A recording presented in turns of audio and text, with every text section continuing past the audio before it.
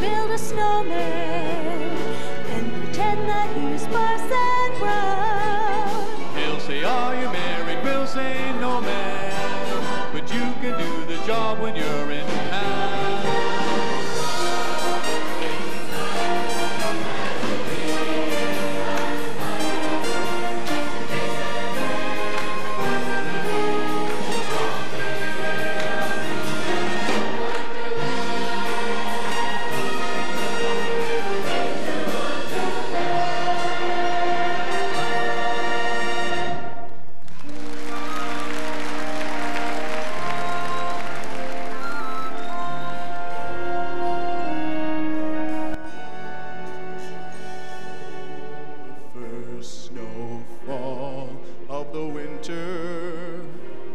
Was a day that we all would recall, when it drifted to and fro.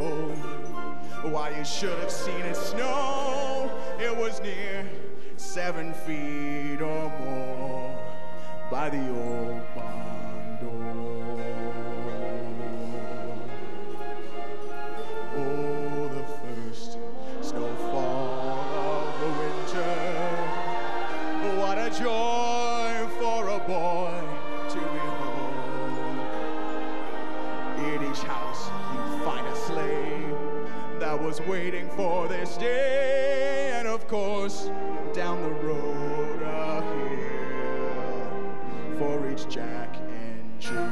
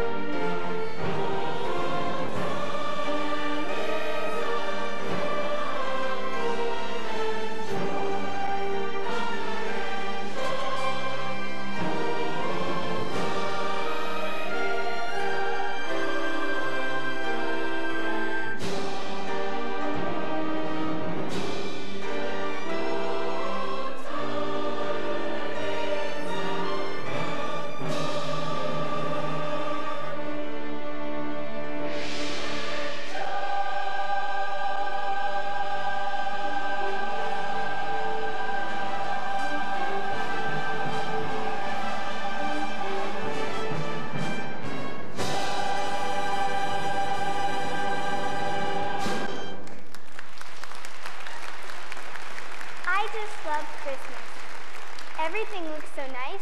There are so many pretty lights, and every year Grandma and Grandpa come over, and we play games and eat lots of yummy stuff. But the thing I love best is presents. Grandma and Grandpa always bring lots of presents. They bring toys and CDs and lots of cool stuff. Last year I got a PlayStation. They're here, they're here. Grandma and Grandpa are here. Our presents are here. Hello, children. Hello, children. Merry Christmas. Merry Christmas. It's nice to see you again, Grandma and Grandpa. Yeah, it's great to see you. Did you bring us anything? As a matter of fact, we did. We brought something very special for you. Really? Can I see it? What is it? Well, it's something very special. It's a bottle of prune juice just for you. Prune juice? What's that? Oh, it's something you drink with breakfast. Keeps you regular. Regular? What do you mean? Regular? Well, it's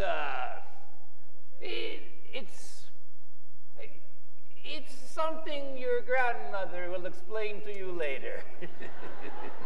Stop teasing the children, or all you're going to get this Christmas is a lump of coal. Oh, poop, aren't you Miss Sunshine today? Come on, Grandpa, what did you really bring us? Is that all Christmas is to you? Presents and gifts and toys? Well, what else is there? Don't you know anything? Christmas is celebrating the birthday of Jesus. Okay, but can we celebrate later and open our presents now? No. We have to hear the Christmas story before we open our presents. Grandma and Grandpa always tell us the Christmas story before we open our presents. Okay, but can we get the short version? Well, it all started one night long ago. One silent night.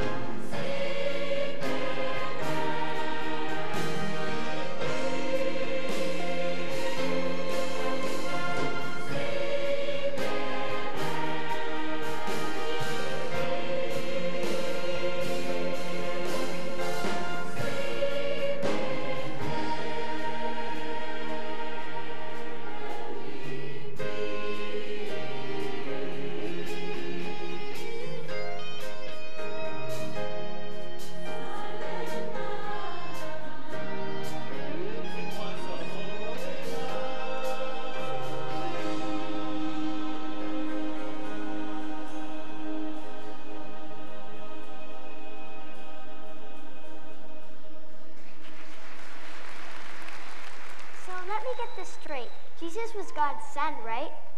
That's right. But he was born on earth, so his parents would be... Help me out here, Gramps. Well, his parents were Mary and Joseph. But I thought you said he was God's son. He was. You see, Mary was a virgin. Oh. Grandpa, what's a virgin? Well, you see, a virgin is...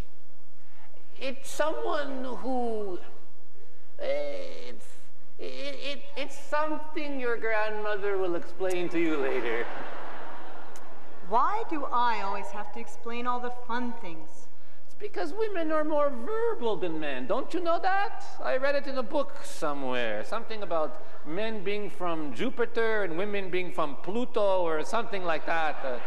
Anyways, if you need me for the really tough explanations, I'll be in my cave. It just means that God put the baby in Mary's tummy. That's all. You said that Mary was engaged to be married to Joseph at the time, right? That's right. So didn't Joseph wonder where the baby came from? You're not kidding. Oh, actually, when he found out that Mary was pregnant, it went over like the pork chops at a bar mitzvah. He was so mad. He wanted to break off the engagement right away and send her out of town. But then an angel came and explained the whole thing to him. Speaking of angels, can we hear about the angels and shepherds now? That's my favorite part. When Jesus was born, angels appeared to some shepherds on a nearby hillside and told them all about it. They must have been really excited. Oh, are you kidding? Excited? They were more than excited. They were announcing the birth of God's Son. They weren't just excited. They were singing. Were they singing Christmas carols? Oh, that's a good question. We don't know exactly what they were singing, but I'm sure it was a medley of wonderful songs.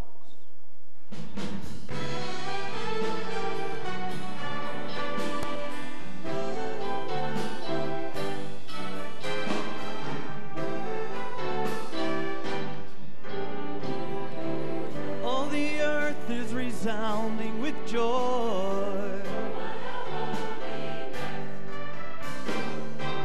Hope is coming, a baby boy. Shepherds rejoice on a hill nearby, while angels fill that starry sky. God's voice is heard in an infant's cry. Oh, yeah, what a holy night.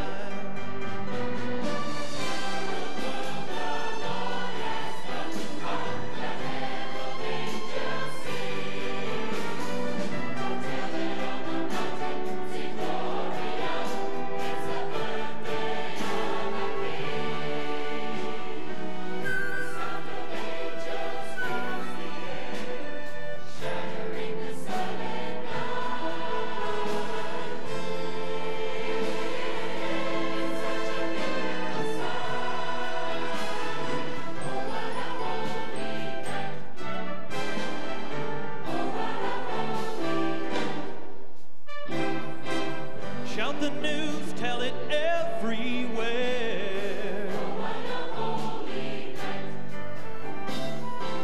Let the sound of your song fill the air.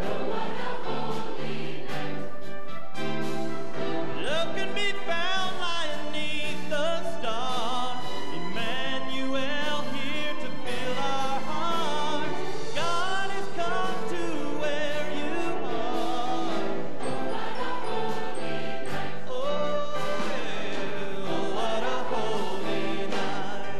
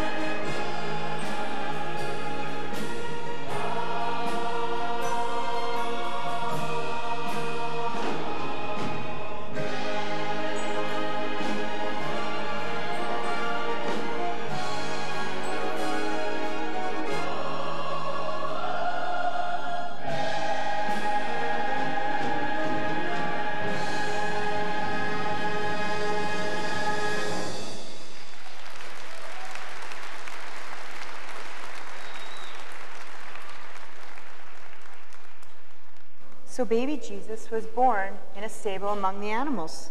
That must have been so cool, being with all those cows, goats, and chickens and stuff. Ew, that must have been so gross. It was probably all dirty and smelly and disgusting. I don't know. Probably wasn't so bad. As long as you watched where you stepped, you were okay. Kidding, kidding. You said that Jesus was God's son, right? That's right. And God is a great king, right? Yes? So if God's a great king and Jesus is his son, that would make him a prince, right? So why wasn't he born in a palace with fancy clothes and servants and lots of gold and stuff? Well, maybe God was trying to show us that all the gold and fancy clothes and big houses and stuff really aren't that important. So maybe God was trying to tell us that Christmas isn't just about the presents. It's about the giver, not the gifts. Does that mean we don't get any presents besides prune juice? Oh, don't worry. You'll get presents all right. But all your grandmother's trying to say is that Jesus was God's present to us. He was God's greatest gift. I wonder what it was like to get God's gift, to be there the first day that Jesus was born.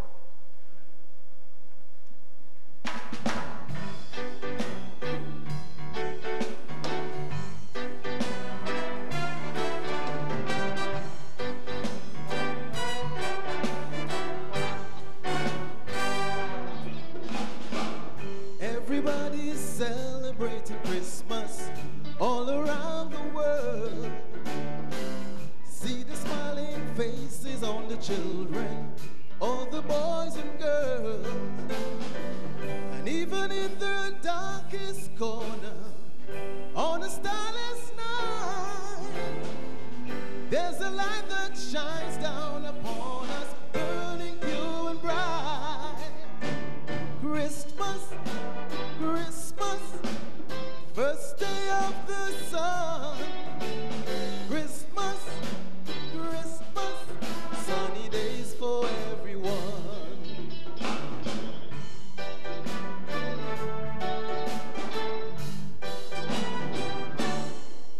A thousand years ago in a manger, the baby Christ was born.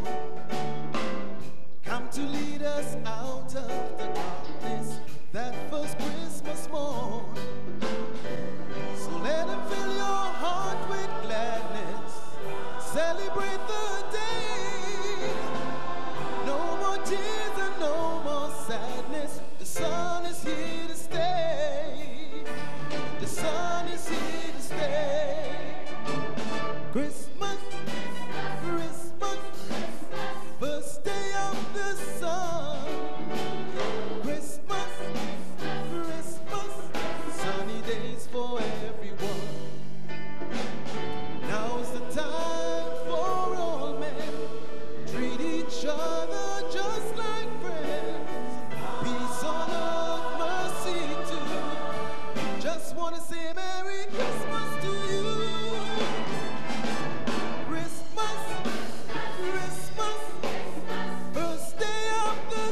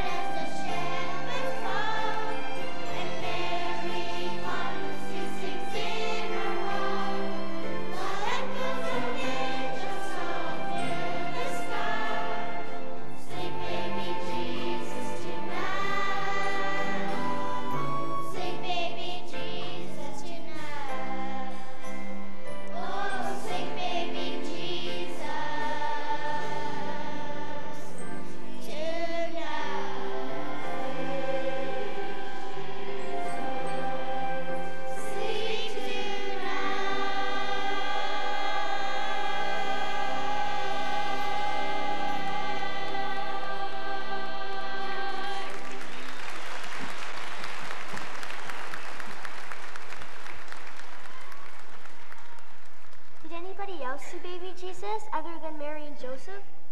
Yes, there were the shepherds, and later, wise men from the east came to worship him and bring gifts for him. As I remember it, I think there were 3 of them. Their names were Gaspar, Balthazar, and Melchior. Wait a minute. You can't be sure of that. All we know is that wise men came to see the baby Jesus. We don't know how many there were, and we don't know their names either. Tradition has said there were 3 wise men because of the 3 gifts that were brought: gold, frankincense, and myrrh. So there could have been 2 wise men? Or 4? Or 10? And I suppose you mean to tell me they could have been named John, Paul, George, and Ringo? How come you know all this, Grandma? I read it in the Bible. That's where you find the story of Jesus and the real meaning of Christmas. The Bible is God's love letter to mankind. He wants everyone to read it and find out the truth about his son Jesus, the greatest gift. Yeah, if you read the Bible, you'd know Christmas isn't just about the presents. Well, have you read the Bible, Smarty Pants? Yeah, I have. Parts of it. What parts, dear? I read in the beginning and do unto others before they do to you. And blessed are the cheesemakers. Grandma, can we read the Christmas story from the Bible this year? Yeah, I want to know exactly what happened when Jesus was born. Well, maybe Grandpa would read it to you while I go get us some Christmas cookies. Yay! I would love to. Oh, okay. This is how the birth of Jesus Christ came about. His mother Mary was pledged to be married to Joseph, but before they came together, she was found to be with child through the Holy Spirit.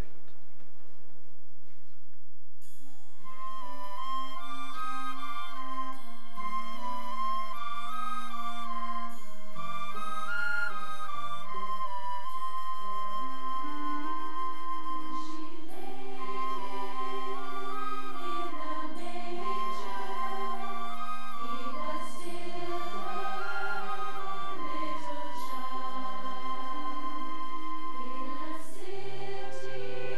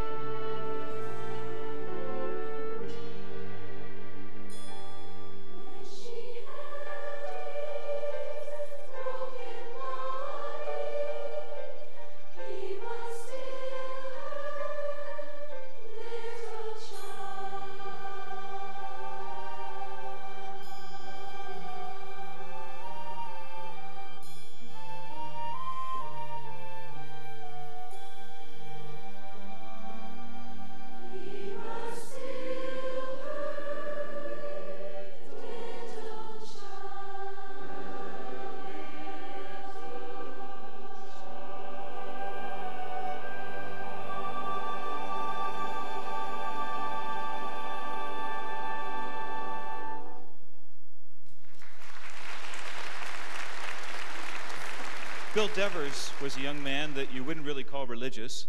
When church came along and Christmas showed up, it wasn't something for him to be in church or think about the Christmas story.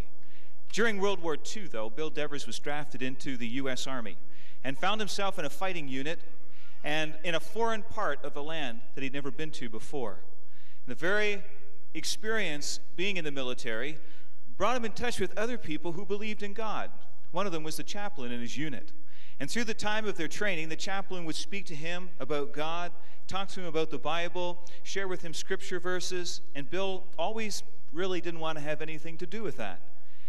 The first action that their unit became engaged in saw a number of the men in Bill's unit killed and seriously wounded, and one of them was the chaplain.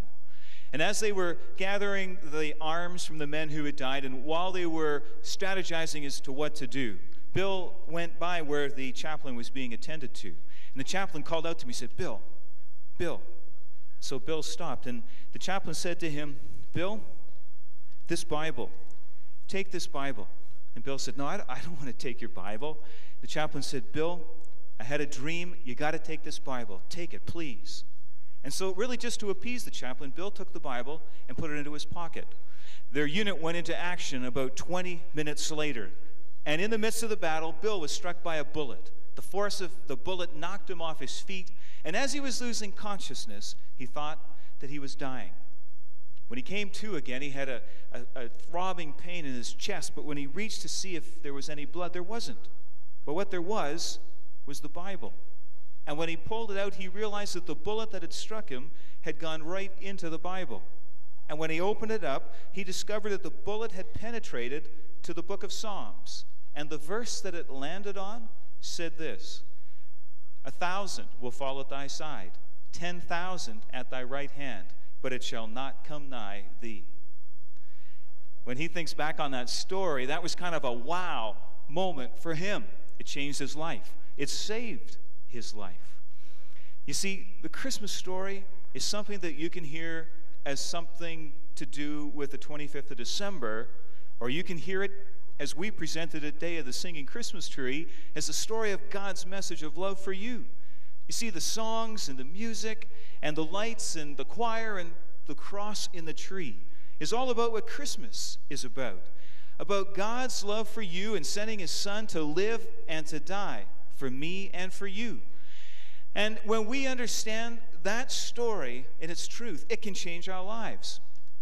Maybe you've come this afternoon and you've listened to this presentation. Christmas can be just like any other Christmas for you unless you make a decision today. A decision to believe that this story is truth, that God actually became a little baby in a manger and grew up to be a man who was crucified on a cross. This afternoon, to believe that story requires a decision, but a decision simple enough for a child to make. It's as simple as A, B, A. First of all, you need to admit that the Christmas spirit, sentimentality, it's not enough. You need Jesus. And then believe that Jesus died for you. And then ask Jesus to come into your life. God, I believe that you're listening to me. I believe that you love me. And right now I admit that I need more than just the Christmas spirit. I need Jesus. And I believe that Jesus died for me. And now I ask, Jesus, come into my life. Forgive my sins. Change my life. Thank you, God, for hearing my prayer. Thank you, Jesus, for coming into my life. And thank you for Christmas and for your love. And I ask this in Jesus' name. And everyone said, amen.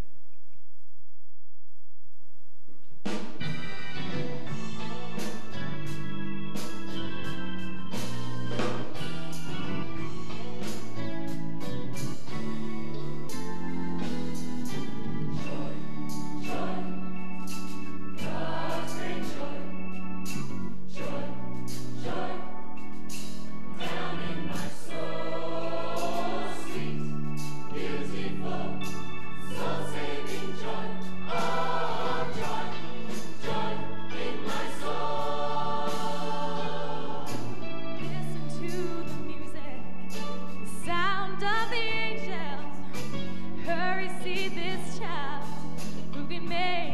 home, lying in a manger, away from harm and danger. Oh, joy, joy in my soul.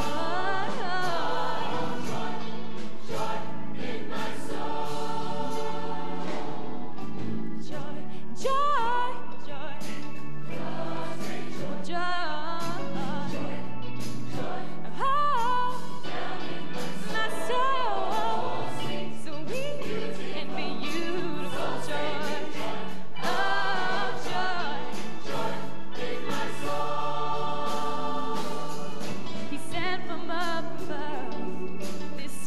Gift of love, more precious than silver or gold. He would send his holiday.